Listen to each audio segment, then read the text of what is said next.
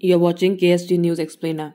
In this explainer, we are going to talk about NASA extending SpaceX crew flights to ISS. This is for GS Paper 3 Space Technology. NASA on the 1st of March 2022 awarded 3 additional missions to the International Space Station to Elon Musk-led SpaceX company for a $3.49 billion contract. The contract for Crew 7, Crew 8 and Crew 9 is part of NASA's commercial crew transportation capability, which follows the US Space Agency's notice of intent to procure the flights in December 2021.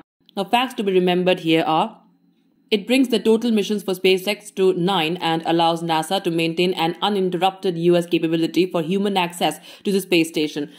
As part of the missions, SpaceX's Crew Dragon spacecraft and Falcon 9 rocket transport up to 4 astronauts along with critical cargo to the space station.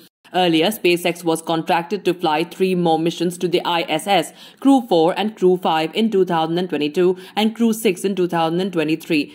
In 2014, NASA had awarded the CCtCap contracts to Boeing and SpaceX through a public-private partnership as part of the agency's commercial crew program. Under CCtCap, NASA certifies that a provider's space transportation system meets the agency's requirements prior to flying missions with astronauts. Only SpaceX was certified by NASA for crew transportation in November 2020, and the company is currently on its 3rd crew rotation mission for the agency. That's it for this explainer. Thank you so much for watching. To join KSG India courses and to crack the IELTS exam, visit ksgindia.com. You can also get a PDF of this explainer on ksgindia.com. Thanks for watching.